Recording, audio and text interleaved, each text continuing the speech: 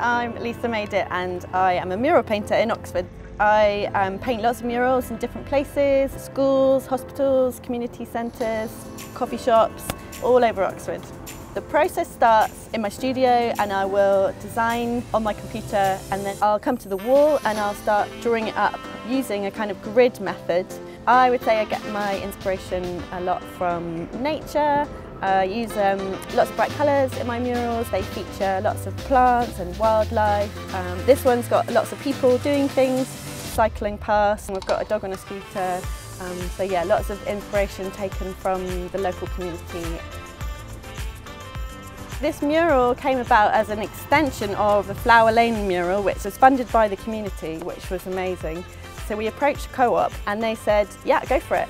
If you'd like to commission a mural or you have a project in your community that you'd like to speak about, then get in touch. You can find me on Instagram at Lisa Made It, or my website is lisamadeit.co.uk.